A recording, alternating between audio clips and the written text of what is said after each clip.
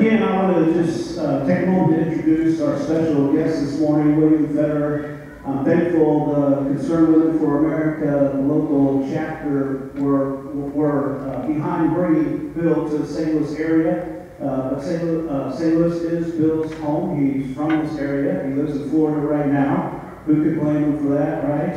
But he lives in Florida. And I met Bill for the very first time many years ago when I first, it's going to be about 25 years that Jill and I have had the blessing to be a part of this church family here. And about that time when we came here, I met you because they were staging a Brentwood parade. You all know the wonderful July 4th parades we have, right? And they're staging the parade right here at our parking lot for the church. And that's when I first met Bill Federer. He gave me his card, and I got to know a little bit about him. He's running for office. And I looked up and immediately began to read all the things that he writes. He is a prolific writer. He is a very well-known author. You probably have seen him on TV, any number of TV shows, news shows. He has been interviewed on the radio many, many different times. You know that I love history. You know that I love America. You know that I often speak about America. Well, I just have to say a lot of that wisdom didn't come straight from me. It came from Bill to me to you, okay? And so I've been so blessed as a pastor, but as an American, by your ministry, your writing, and you're just relentless, just doing everything you can to help people to know the true story, the real history. So put your hands together and let's welcome Bill Federer to our church today. Thank you. Well, one of the things that my wife and I put together is a book called Miracles in American History, and it's when things look really bad and we have leaders that call us to pray and have courage and things turn around. So Revolution, War of 1812, Civil War, Barbary, Pirate War, different times. And because I write a lot of history, she says, get to the good stuff where things turn around. And then another book called Socialism, The Real History from Plato to the Present. Basically, socialism is counterfeit Christianity, and the differences between the word voluntary and involuntary. The early church voluntarily sold their property and laid the money at the feet of the apostles. They didn't have the Roman government take away their property and lay it at the feet of Pilate. Anyway, that's a whole nother message. So today I have one where I go through all the world history and I show the most common form of government's kings. Nimrod, Pharaoh, Caesar, Kaiser, Sultan, Tsar. And as the centuries go on, the kingdoms get bigger. Because with military advancements, kings can kill more people. And with technological advancements, kings can track more people. Until finally the King of England was the biggest king on the planet. Sun never set on the British Empire. He was a globalist. He was a one world government guy. India, Australia, New Zealand, Hong Kong, British Guyana, Canada, Barbados, Bermuda. And America's founders did not like a globalist one world government guy telling us what to do. So they broke away and flipped it and made the people the king. And they got their ideas from where? Well, the colonial pastors, but they got it from the Bible. And what part of the Bible? I'll tell you about that. So stick with me here. So let's jump into some history. And so kings are the most common form of government. What the king believed, the kingdom had to believe. Pretty simple. Nebuchadnezzar blows the trumpets and says, bow to my statue. And so in Europe, you had Henry VIII, right? Burning William Tyndale at the stake, right? And so you had Anglicans killing these Puritans, and then you had the King of Spain killing a bunch of, Dutch Reformed there in Antwerp, and then the Queen of France killing a bunch of Huguenots. It's called the St. Bartholomew's Day Massacre. And so you had these religious wars, and so you had Catholics killing Protestants, and Protestants killing Catholics, and Protestants killing Protestants, lots of killing going on. We don't want to get into all that, but we want to sort of trace where America came from. And so you had in Switzerland a guy named John Calvin, and he's wrestling with what do you do with Romans 13?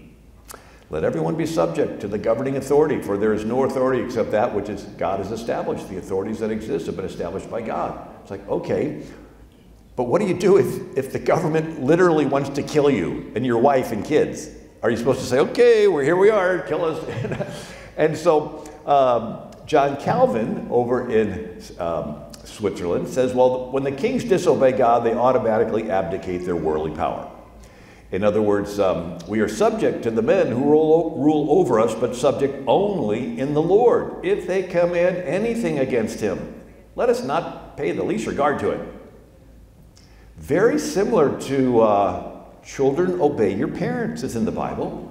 But what if there is a bad parent that tells the kid to kill the neighbor and sell themselves into prostitution? Is the kid supposed to obey the parent then? No, the child obeys the parent as long as the parent's telling him to do something that lines up with God's word. So you obey the government as long as the government's telling you to do something that lines up with God's word. It's very similar to Martin Luther King Jr.'s letter from the Birmingham jail, 1963. One may well ask, how can you advocate breaking some laws and obeying others? The answer lies in the fact that there are two types of laws, just and unjust. One that has not only a legal but a moral responsibility to obey just laws. Conversely, one has a moral responsibility to disobey unjust laws.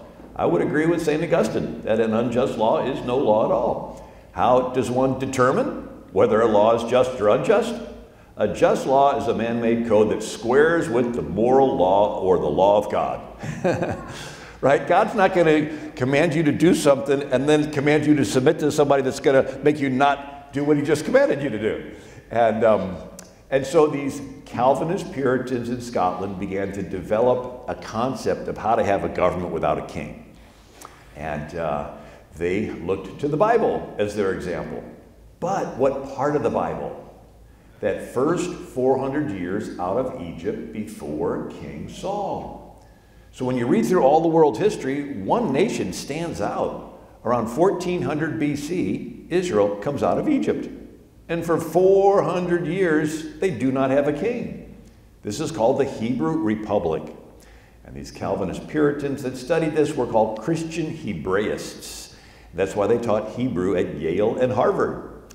And so King Saul is actually the dividing point between England and America. The kings of England looked to the Bible for their authority, but they looked to the anointed King Saul and on period. These Calvinist Puritan founders of New England, they looked to the Bible for their authority, but they looked to the pre-King Saul period. This 400 years where you had millions of Israelites and no king. And it worked because every citizen was taught the law, and every citizen was personally accountable to God to follow the law. And so let's look. You had this 1400 BC. Israel comes out of Egypt. For 400 years, no king. And so if you look at all government is somewhere on this line. One side is total government. The other side is no government. Now, total government, kings rule through fear. You do what they say or they kill you. Well, if there's no government, it would be anarchy. Right? So yeah, everybody has liberty and freedom, but if everybody has it, it's going to be like chaos. And so that's where they had a couple things they had to add in. Number one, everybody was taught the law. I was trying to think of a way of explaining it. Imagine if everybody downloads a behavioral app on their iPhone. We all have GPS, tells you where to turn. Imagine if you could download an app that would tell you how to act in real time. So it's monitoring your blood pressure and your voice volume and sees there's somebody in close vicinity, and it runs this little algorithm. You're about to lose your temper. Alert, alert, don't lose your temper, you know. And then it's monitoring your bank account, sees it's a little low, and then geo-position, it sees you're in the store with expensive stuff. And it runs this little algorithm. You're being tempted to steal. Bzz, bzz, don't steal, don't steal, right? And so everyone in Israel downloads this law. And the Levite priests are the computer geeks that help you to download it. Now, where do you go to get that app? Okay, Apple Store, Google Play, line upon line, press this button here, right? And so everybody in Israel downloaded this behavioral app, the law. But the big question is, why would you follow it? What would motivate you to follow an internal moral? Israel had the key ingredient. There is a God who is watching everyone. He wants you to be fair. and he's going to hold you accountable in the future. You're about to steal, nobody's around, you know you can get away with it, and then you think, God's watching me, he wants me to be fair, he's going to hold me accountable in the future, maybe I should hesitate stealing. And it creates something in your head called the conscience. If everybody in the country believes this, you can maintain complete order with no police. Maximum liberty. Women can go anywhere without fear. You don't have to lock your doors, right? Because everybody's taught the law. Everybody believes God's watching them, wants them to be fair, going to hold them accountable in the future. Now, God knew the Israelites would sin. And rather than them walk around the rest of their life anticipating being judged, once a year they had the Day of Atonement, Yom Kippur, and they sacrificed the lamb, and the young lamb could also mean a young goat or a young sheep in the Hebrew term. And so they, this was a scapegoat. One of them, they kill it, they bring the blood into the Holy of Holies, sprinkle it on the mercy seat. Right, so you got this box called the Ark of the Covenant. Inside of the box are the 10 Commandments. And then there's a lid with 2 angels on top, and the presence of the Lord is between the angels. And so here you got the Lord on top of the 10 Commandments, and the high priest walks in, and he sprinkles the blood on the mercy seat. So the blood is sprinkled between the presence of the Lord and the 10 Commandments below. It's like in between. And the blood actually changed it from a judgment seat into a mercy seat. If the high priest would have come representing the people and he didn't have blood, you'd have the Lord look at the 10 Commandments, look at the people that broke it, it'd be judgment time. But he sprinkles the blood saying, the lamb took the judgment that we deserved upon itself. And then the priest comes out of the temple, and then to demonstrate what just happened, he lays his hand on this other goat, and it's called the scapegoat, and confesses the sins of the nation over it, and it's taken away and let go. And so that's symbolic of we just got all of our sins taken away, and we're let go free. And anyway, so we take the power of the king, give it to the people, and all the people are taught the law. But they could still do what they wanted, and so they added something else to it called a covenant. And so this is where you're not just all individuals, we're individuals in covenant with each other and with the Lord. And so you get blessings from God, and you voluntarily share those blessings with your neighbor in need because you're doing it as unto God. Right? So we're a community of individuals. We individually get rights from God, and we're individually fair to our neighbor because we're doing it as unto God. It's a way to have a government with no king. It's called a covenant form of government. And you know what the Latin word for covenant is? Fidelis, or federal. Federal government, it's a covenant. We have a covenant form of government. It goes all the way back to this period. Jesus says, upon this rock I'll build my church. That word church in Greek is ekklesia. Ek means out of, klesia means a calling. And there were 6,000 citizens in Athens. They called them out of their homes, and they would all meet, and they would decide who's going to fix the walls and who's going to teach the kids, and they would divvy up responsibilities. He's talking about his body, the body of Christ. Everybody has a part. Right? The pastor's job is to get everybody to have their own relationship with God the Father through Jesus Christ that died on the cross to pay for their sins. And then the pastor coaches you to become a mature Christian. Read the Bible every day. Pray every day. And then plug into the body and do something. Right? Nursery, children's church, junior high, outreach. Because anything that's alive takes in and gives out. For any muscle to grow, it has to be exercised. For you to grow in your Christian faith, you can't just hear a sermon. You have to put yourself in a position where there's somebody that has a need, right? Little kids, and then the Holy Spirit will teach them through you. And we've all been there, where maybe there's a person in need, and you start sharing some scriptures and encourage, and you find yourself saying some really wise things. And you think to yourself, man, didn't know I was that smart. You're not. It's the Holy Spirit that's giving you the words to speak, right? And it's like, I need to write that down. That was good. Where did that come from? Or maybe there's a person with a financial need, and you give to them, and you see this joy and thankfulness on their face, and they experience the love of God through a real person. And you experience the joy of the Lord, of God using you to help somebody, right? So this is the body functioning, the eye and ear, a foot. And anyway, and so the King of England didn't like that model. He liked the hierarchical model because he was at the top. And so you see, during this time, a development. Now we're tracing where America came from. And it basically was a church plant. And so you had the king as the head of the Anglican Church, with the Archbishop of Canterbury, Archbishop of York, and the deaneries and vicars and curates and rectors, and it's all hierarchical. Well, these people that were called Congregationalists began to emphasize the congregation, and they would make a covenant with each other.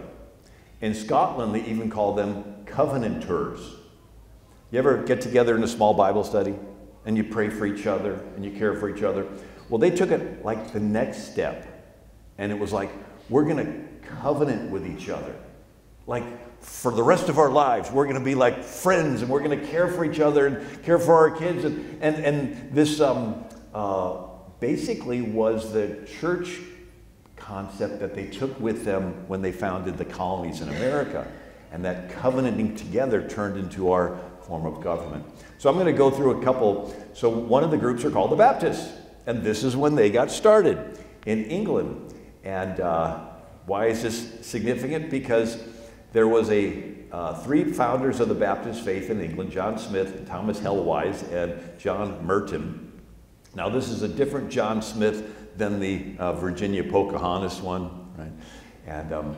And so you'll see here, it says the First Baptist Church in England with fresh light on the Pilgrims Father Church, because the Pilgrims branched off of John Smith's church.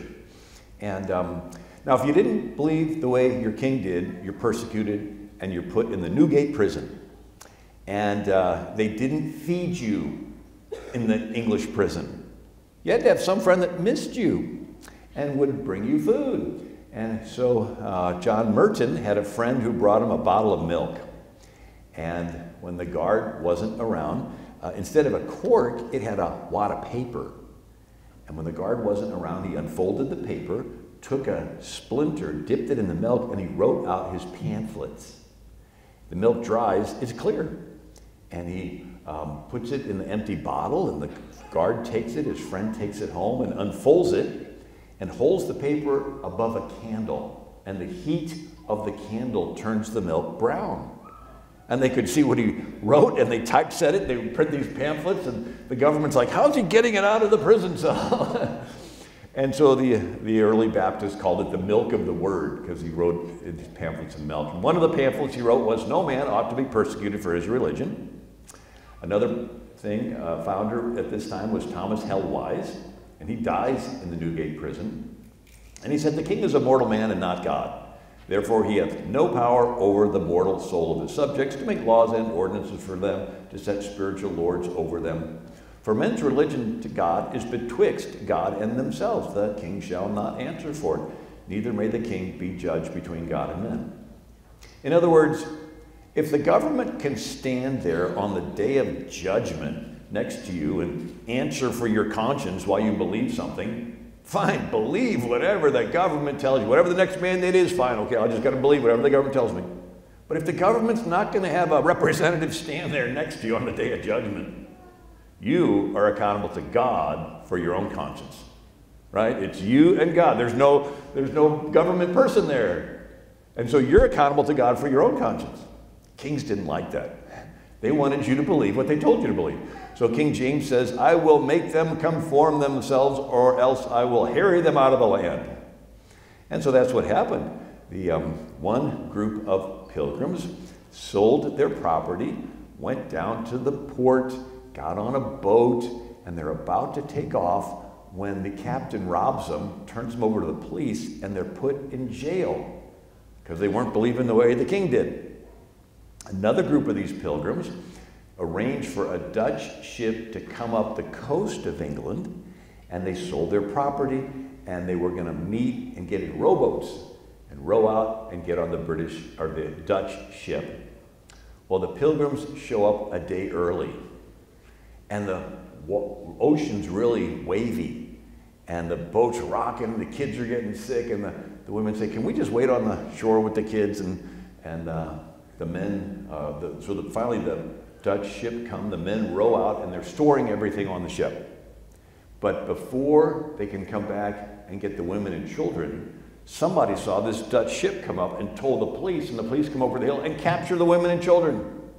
And the Dutch captain says, I don't have any army with me. He pulls anchor and sails away with the men. You can just imagine these women and children standing on the shore watching that ship getting smaller and smaller and disappearing over the horizon. For 2 years, they passed, these women and children, from one court in England to another. Finally, a judge said, you didn't do anything wrong, just go home. They go, duh, we sold our homes. And so just to get them out of their hair, they put them on a boat, sent them to Holland. They were reunited with their husbands. Happy ending to that chapter. 12 years in Holland, Spain threatens to attack, and that's when they decide to come to America. And they were going to go to Jamestown, which was founded 14 years earlier, but they get caught in a storm, and they land 500 miles away from Jamestown. They try sailing south, but off the coast of Cape Cod, it's really shallow. They call them shoals or sandbars. And in a storm, your boat will get stuck and the waves will smash it up. So 3,000 ships have sunk off the coast of Cape Cod. And so the Pilgrims almost sink. And the captain says, too dangerous, let's go back to Plymouth Rock and everybody get off the boat. And these Pilgrims are like, we have a question. Who's going to be in charge? There's no king-appointed person in our little boat. We were going to go to Jamestown and submit to the king's government. Well, they do something unique. They give themselves the authority to start a government. It's called the Mayflower Compact. The word compact means covenant. And it says this, we, in the presence of God, covenant ourselves into a civil body politic. So here you have a little church group doing their little Bible study, covenanting together, and they're in a boat, and they don't want to get off and have everybody a law unto themselves and have chaos. They say, okay, let's do this thing where we covenant ourselves together into a civil body politic. So you have a church group forming itself into a political group. Now, why did they do that? To enact just and equal laws as shall be thought most meet or necessary, unto which we promise all due submission. Simple, revolutionary. It was a polarity change in the flow of power on planet Earth. Instead of top-down rule by kings and pharaohs and Caesars and Kaisers and sultans and czars, it's ruled by we. Just our little group in this little boat, covenanting ourselves together, agreeing to make laws and submit to them. And it's the difference between a dead pyramid ruled top-down or a living tree where every root and every tiny capillary root sucks in nutrients to keep the thing alive. Right? Everybody's needed. Like everybody's involved in church. Everybody's doing something, nursery, children's church, junior, and everybody's doing something, being involved. And so kings have subjects who are subjected to their will, and democracies and republics have citizens. The word citizen is Greek. It means co-sovereign, co-ruler, co-king. Right? And so it's not just we're covenanting together, but in a sense, we're all sort of co-kings. And so you're a citizen of America, you are a co-king of America. We pledge allegiance to the flag and to the republic. We're basically pledging allegiance to us being in charge of ourselves without a king. And so when somebody protests the flag, what they're saying is, I don't want to be the king anymore. I protest this system where I participate in ruling myself. It's like, okay, somebody else will tell you what to do. So where did the Pilgrims, again, get this idea? From their pastor, John Robinson, whose little church had split away from the Baptist founder John Smith's church. And that painting hangs in our U.S. Capitol, Rotunda. And so this covenant form of government, you get blessings from God. You voluntarily share them with your neighbor because you're doing it as unto God. Pilgrim pastor John Robinson said, we are knit together as a body in covenant of the Lord, tied to care for each other's good. Puritan founder of Massachusetts, John Winthrop, this love among Christians is a real thing, not imaginary, necessary to the being of the body of Christ. We are fellow members of Christ, knit together by this bond of love. We must make one another's condition our own, rejoice together, mourn together, labor and suffer together. We shall find that the God of Israel is among us. And so the King of England turns up the heat, persecutes them some more. A lot of these Puritans come over, and you have this phenomenon where you have pastors and their churches founding cities. You have a pastor, John Lothrop, and his church founded Barnstable, Massachusetts. A pastor, Reverend Roger Williams, and his church found Providence, Rhode Island, and the First Baptist Church in America. And a John Wheelwright and his church found Exeter, New Hampshire, and a Reverend Thomas Hooker and his church found Hartford, Connecticut. And so let's look at this. This is 50 years before Europe's Age of Enlightenment. You have these pastors that are fleeing, and so Thomas Hooker and his church found Hartford. And when they get there, the church members come to him and say, "Pastor, can you do a sermon on how we're supposed to set up our government?" And so he gives a sermon in 1638 titled, "The Foundation of Authority is Laid, Firstly, in the Free Consent of the People." And this is reflected in our Declaration of Independence, government from the consent of the governed. And this is different from Europe, because the kings of Europe could care less about your consent. You're not going to have a king say, "Can I do this, people?" They don't care about your consent. And Reverend Thomas Hooker, the privilege of election belongs to the people. This is reflected in our Constitution. We, the people. And Coolidge, Reverend Hooker of Connecticut, as early as 1638, said in a sermon before the General Court, "The foundation of authority is laid in the free consent of the people." Right? Everybody's involved. This doctrine found wide acceptance among the nonconformist clergy who later made up the Congregational Church. His sermon is written down. It becomes the Constitution of Connecticut from 1639 up until 1818. They're using his sermon. And Connecticut is called the Constitution State. Here's a plaque in England. Thomas Hooker, founder of the state of Connecticut, father of American democracy. Another plaque, Thomas Hooker, Puritan clergyman, reputed father of American democracy. A statue of Thomas Hooker on the Capitol grounds in Hartford, holding a Bible. It says at the base, leading his people through the wilderness, he founded Hartford. On this side, he preached the sermon, which inspired the fundamental orders. It was the first written constitution that created a government. And then another plaque. It says, on this site, Thomas Hooker preached his famous sermon. The foundation of authority is laid in the free consent of the people. And then representatives of the people adopted as the fundamental orders, their constitution. What do the fundamental orders say? The people conjoin ourselves to be as one public state or commonwealth. Well, who are the people? It's Pastor Thomas Hooker and his church. So again, you have a church group forming itself into a public state. Right? Very similar to the Mayflower Compact, a church group forming itself into a civil body politic. Why did they do it? To preserve the liberty and purity of the gospel of our Lord Jesus, which we now profess. Another plaque, lots of plaques there. Thomas Hooker's congregation established the form of government upon which the present Constitution of the United States is modeled. Do you grasp the significance of this? Church group, everybody's involved, becomes the colonial government, becomes our U.S. Constitution. Here's another, I have lots of plaques. This one says, Thomas Hooker, leader, preacher, statesman who based all civil authority on the free consent of the people. It was such a big deal, they chiseled it in stone so we wouldn't forget it. Why? Because this is different than kings, following mandates. There's another plaque. It says, Thomas Hooker, a peerless leader in New England thought and life in both church and state. And so in New England, instead of separation of church and state, it was the pastors and their churches that created the state. I mean, how could you say, Pastor, don't talk about politics, when it's his sermon that's their constitution?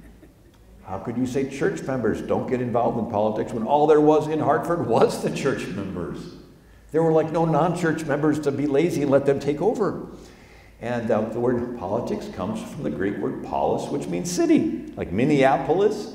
And politics is simply the business of the city, and all there was in the city of Hartford was the church.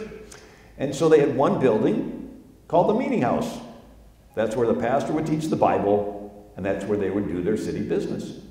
The word synagogue means meeting house.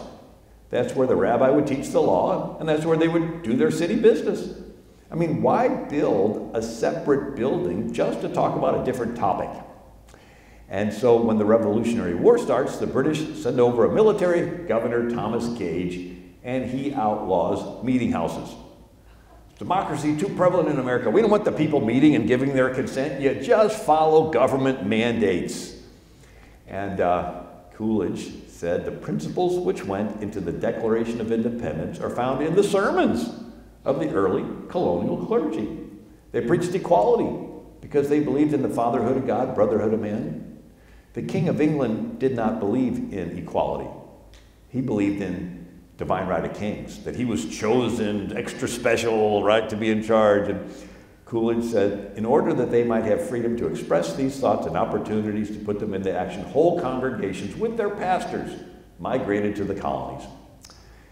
So that was the 1600s, these Calvinist Puritans coming up with this plan of how we could rule ourselves without a king. But in the 1700s, you had Lutheran pietists, and they said it's more than a plan. You have to have an experience with Jesus, and when you do, your life will change. And you won't do worldly things you used to do, like go to bars and brothels and get involved in government. Wait, what was that last thing? Yeah, government's worldly. If you're really a Christian, you won't be involved. That's the origin of what we've experienced. Oh, I'm a little holier than you are because I'm not involved, right? And so the Reformation starts. Martin Luther has a revelation, the just shall live by faith. And some German princes want to break away from Rome. And so they said, kingdom of mine, I just decided you're all Lutheran. And they're going to go, okay, we're Lutheran. What do we believe? So for the people in those kingdoms, it's not the same personal experience. And so a revival movement starts called Pietism that says being a Christian is not just doctrine. You have to have this experience with Jesus. These Pietists, it turns into the German concept of the two kingdoms, kingdom of the world, the kingdom of the church, the two don't touch. There were even German princes that would donate money to the Pietists so they would teach their people not to get involved in the prince's business. And 4 centuries of that allowed Hitler to seize power. And they would put Jews on train cars. And they would go past the churches and they're crying out for help. And the church's response was, well, that's the government doing it, and we're the church, the government circle and the church, so we don't touch each other. And so let's just sing praise songs to Jesus louder. Can anybody see there's something wrong with that picture? And so the Calvinist Puritans were called Old Lights. And yes, they had a great plan on how we could rule ourselves without a king, but it got so plan-focused it became a little spiritually dry. And then the new lights come along and they say, no, it's more than a plan. You have to have an experience with Jesus. And it's a personal experience, but then it's so personal that it's only personal. And you don't care. And so there's actually a middle of the road. And I go through these pietists, and they did bring revival, and they influenced the Wesleys and George Whitefield, and they did preach up and down the colonies. But the answer is that you can do both. Thank God that it is a personal experience with Jesus, but we want to be involved so that we can preserve a country where our kids can have a chance to have a personal experience with Jesus. Because they're teaching an agenda in the schools that's not just saying you can't talk about God, you can't talk about Jesus. It's saying that if there is a God, he's so messed up, he's putting men and women's bodies, and you have to have operations and lifetimes of drugs to fix it because he's a mess, right? It undermines the whole gospel. And if certain behavior is not sin, then arguably there are no sins. And if there's no sins, you don't need a Savior. And so the most important thing is to bring people to Christ. And the second most important thing is to preserve the freedom to do the most important thing. And anyway, am I stepping on toes? I apologize. So I talk about how the church is the bride of Christ. And every romance novel and Hallmark movie builds up to a decision-making moment, a forsaking of all others and choosing the one. And it's almost like God is pushing the world to a decision-making moment. And some people are going to choose the all others. They're going to want to be liked and friended and followed, and they don't want anybody to cancel them or not invite them to a party. And other people are going to say, I don't care about the all others. All I care about is Jesus. And it's like God is pushing the world, and it's not just us adults. It's going on into the schools. It's going on in the classrooms. It's going everywhere. Everybody's going to be presented with the choice. You know, I was thinking of, why did God make us anyway? And in 2003, they focused the powerful Hubble telescope on a spot in the sky where there was nothing. The spot was the size of a grain of sand held between your fingers at arm's length against the night sky. Nothing there. Teeny spot. After 11 days, they developed the images. In that little spot was 10,000 galaxies with hundreds of billions of stars in each galaxy. It's called the Hubble Ultra Deep Space Field. And this is the picture. It's not an artist's rendition. This is the furthest picture ever taken away from planet Earth. And every dot you see is a galaxy with hundreds of billions of stars. And light travels in waves, with blue being the shortest, fastest, red being the slowest, longest. They saw the red shift, which means you're seeing the slow part of the light because these galaxies are moving away from us. They now estimate the observable universe is 93 billion light years across. And get this, still expanding at the speed of light. God created light. Einstein's theory of relativity is if you could travel the speed of light, for you time would stand still. God created light. He's obviously faster than light, so for God, time stands still. We'll never comprehend that. But there is a verse in the Bible that says a day with the Lord is as 1,000 years and 1,000 years as a day. Imagine experiencing one day as if it was 1,000 years. In other words, we're moving in ultra slow motion compared to God. God exists in the ever-present now. I am that I am. In his presence, you cannot think of the future, you cannot think of the past, and you can't even think, you just experience. I'm in the presence of all power and all beauty and all love all at once, right? And so for God to create our reality, he had to create a little space-time bubble where everything moves in slow motion compared to now. And why is that important? Because we get to make our little free will decisions, but he can readjust every atom in the universe before time goes to the next frame so that his will is going to take place. It's our little free will, right, inside the context of his sovereign will. So Mordecai goes to Esther and says, there's a mandate to kill the Jews. If you don't do anything, God will raise up somebody else to deliver the Jews. So he gives you a chance to do something. But if you say no, right, God's outside of time. He can say, okay, I'm going to find this other person and I'm going to use that person. He's going to get his will done. The book of Revelation is going to take place exactly the way he said it is, right? But he can get there by using us. And we make our little, sometimes we follow his will, sometimes we're stubborn, and then sometimes we repent, right? And so the largest star they found is Stephenson 2-18. It's a super gas giant. It's so large, if you were to place Stephenson 2-18 in our solar system, it would engulf the orbit of Saturn, the 6th planet from the sun. We're the 3rd planet from the sun. Could you imagine one single star that enormous? One star that enormous. And God made it all. And he made you.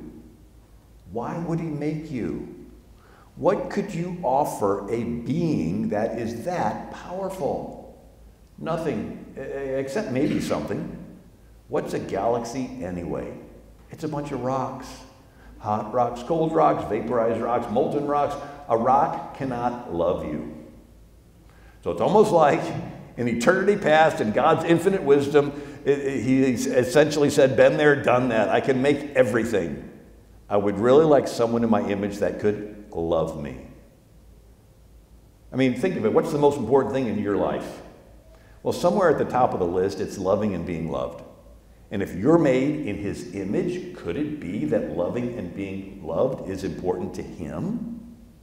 He doesn't need your love. He's not incomplete in any way, and your love somehow completes him. He doesn't need your love, but he wants it. Parents don't need the love of their children, but they want it. And the more you love someone, the more you want that someone to love you back. God loves you infinitely. He has an infinite desire for you to love him back. But for love to be love, it must be voluntary. The moment it's forced, it evaporates. If God were to force you to love him in any way, he himself would know he's forcing you to love him, and he would know your response is not a love response. So he wants your love, but he'll never force you, because the moment he forces you, it's no longer love.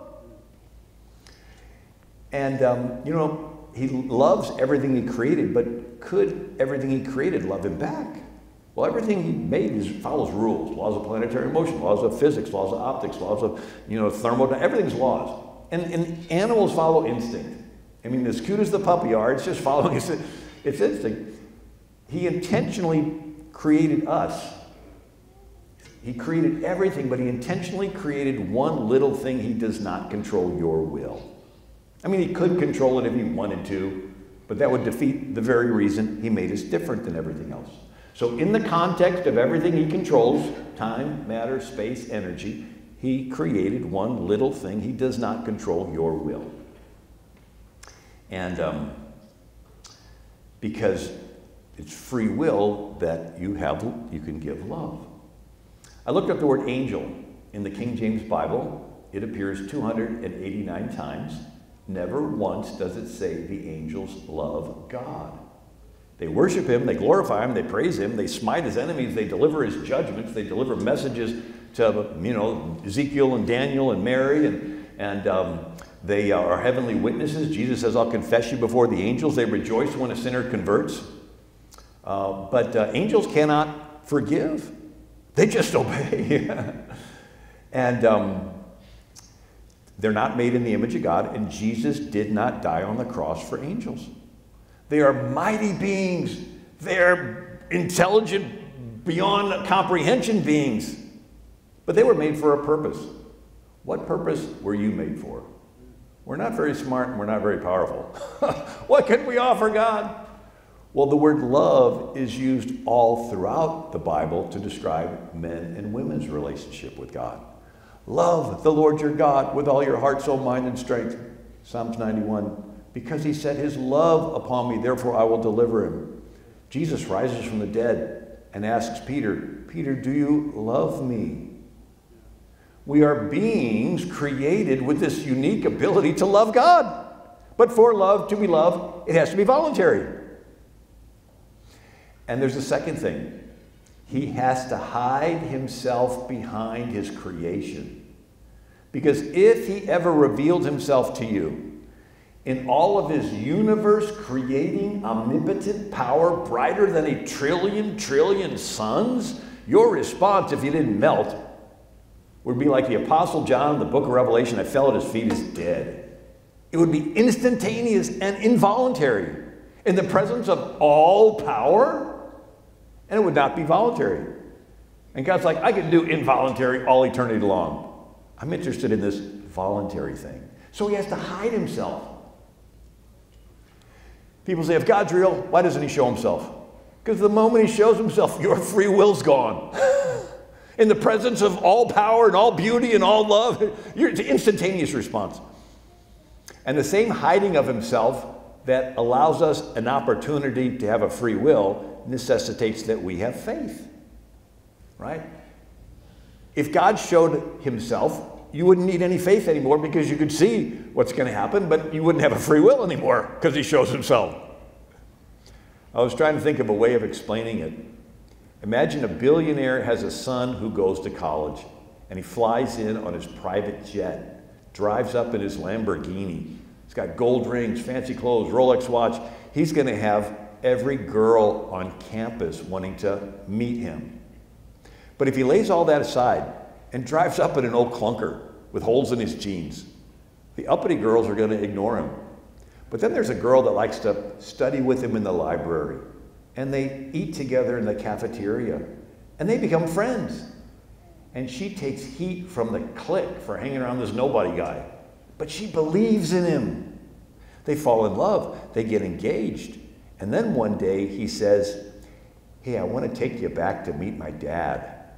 And they're like driving up to this castle mansion. The girl's like, whoa, you didn't tell me about all this. He knows that she loves him for him, not because of all of his stuff. If Jesus would have come to earth with all of his glory, every political ladder climber would say, I'm your friend, I'm your friend. But instead he was born in a manger. It says in Isaiah 53 of the Messiah, there was nothing in his countenance that would make us want to desire him. He only wants those that love him for him. So God creates us with this unique ability to love God, hides himself so that we have the opportunity to love God. But there's a third thing. He's just, and he cannot help it, which means he has to judge every sin. If God does not judge a sin, by default, he would be giving consent to the sin. It's called the rule of tacit admission, and it's in a wedding ceremony, where the pastor says, oh, anybody that's against this wedding, speak now or forever hold your peace. If you are silent, your silence is giving consent to the wedding vows. If there are sins going on, and God is silent and not judging the sin, by default, he would be giving consent to the sin. And if God gives consent to one sin one time, he denies his just nature. He denies himself. He ungods himself. He's kicked out of heaven. And he's not going to get kicked out of heaven, and he's not going to deny himself, and he is going to judge every sin. So he could never be loved back. Right? If he creates us as free will beings that can love him, hides himself so that we have opportunity. But if we step out of line, one time he's got to judge us, because if he doesn't judge our sin, he's giving consent to the sin and he's denying himself, and he cannot deny himself. So he could never be loved back until he came up with a plan. Actually, he had the plan before he created anything. Actually, it was the plan for which reason he created everything. And the plan was his own son would become a man and take the judgment that we deserve upon himself. It was a hidden plan of redemption. It says if the princes of this world had known, they never would have crucified the Lord of glory. The Apostle Paul called it the mystery of the gospel. And in this hidden plan, Jesus, the second person of the Trinity, the only begotten Son of God, became man. And only as a man could God hang on a cross and die for your sins. Charles Wesley wrote the hymn, "Amazing love, how could it be that thou, my God, shouldst die for me?" So God is just in that he judges every sin, but he's love in that he provided the lamb to take the judgment. Abraham and Isaac are going to the top of Mount Moriah. And Isaac says, Father, we have the wood for the sacrifice and we have the coals for the sacrifice, but where is the sacrifice? And Abraham says, Son, God will provide himself a sacrifice. And it has a double meaning. I'm trusting God will have a ram up in the bush, but the other is God will provide himself. Right? And that's what happened. Jesus, the Son of God, became the sacrifice. And you think, okay, there's one of us, or one of Jesus, and there's billions of us. We've all sinned, fallen short of the glory of God. We all deserve eternal damnation. If God's just, there's only one. How can one balance out with billions? Jesus is divine, and he experienced judgment in a dimension we will never comprehend. It says a day with the Lord is as 1,000 years, and 1,000 years as a day. Jesus experienced that day on the cross as if it was 1,000 years. You know, you read the book of Revelation. I've read it lots of times, still trying to figure it out. But one thing seems clear. It's God that's pouring out the vials of judgment in the book of Revelation. Lamb breaks the seal. Angel throws the censer. Angel blows the trumpet. It's like, why is it? Well, that's the final judgment. God's a just God. He has to judge every sin he missed along the way. So you can't get 10,000 years into eternity and say, God, there was this sin way back then and you didn't judge it and you were silent. Were you giving consent to that sin? Is there a part of you that's unjust we don't know about? It says the smoke of their torment rises forever and ever. And the angels cry out, righteous and true are your judgments, O Lord. Nobody's going to question for the rest of eternity that God judged sin. But that's the final judgment. God will not do any more judging for the rest of eternity. But in that sense, Jesus had the book of Revelation judgment poured out on his head. He took the judgment for every sin that everybody would ever do upon himself on the cross, experienced it as if it was 1,000 years. That's why he was sweating drops of blood. You know, I have a degree in accounting, so I like things that balance. You take an eternal being, Jesus, who's innocent, suffering for a finite, limited period of time. It's equal to all of us finite, limited beings who are guilty, suffering for an eternal period of time. Let me say that again. An eternal being who's innocent, suffering for a finite period of time, is equal to all of us finite beings who are guilty, suffering for an eternal period of time. Infinity times finite equals finite times infinity. An unlimited being suffering for a limited period of time is equal to all of us limited beings suffering for an unlimited period of time. Jesus literally suffered the equivalent of eternal damnation in all of our places. And he's the only one who could have done it. And out of love for the Father and out of love for you and me, he became the Lamb of God, like we sang about this morning. He took the judgment that we deserve upon himself. It says in Isaiah 53, it pleased the Lord to crush him. And then he rose from the dead to prove he was who he said he was. This way, you and I can approach this universe-creating, omnipotent, omniscient, all-powerful, and all-just God without having to worry about being judged. Because all the judgment we deserve went on the Lamb. The Lamb is God's way to love you without having to judge you. It's his plan. He came up with it before he created the first quark and neutron and the electron. Before he created anything, he came up with a plan. And the plan is his way to love you and have you love him back throughout the rest of eternity, and him not having to judge you. He's a just God. He can't, you know, mathematical equations, you have constants and variables. The constant is God is just. That'll never change. The variable is who takes the judgment, you or a substitute. And Jesus is the substitute. And again, he rose from the dead to prove he was who he said he was. And then he fills you with the Holy Spirit, the third person of the Trinity. And then the Holy Spirit does the good works through you to love on a lost and dying world. So instead of you doing the good works, hoping to earn brownie points with God, you're already accepted by God through faith in the blood of the Lamb. And it's the Holy Spirit doing the good works through you, clothing the naked, feeding the hungry, rescuing those unjustly sentenced to death, right? They're supposed to be works, but the motivation behind them is different. And there's nothing more exciting than letting the Holy Spirit use you. To let the God of the universe live in you and use you to love on people, right? To reach out and give you a purpose in life. It's his plan. That's why we sing praise songs to Jesus. We got Jesus written on our forehead. We have his Spirit and Holy Spirit in our hearts. Well, I'm going to end with that. Thank you so much. God bless you.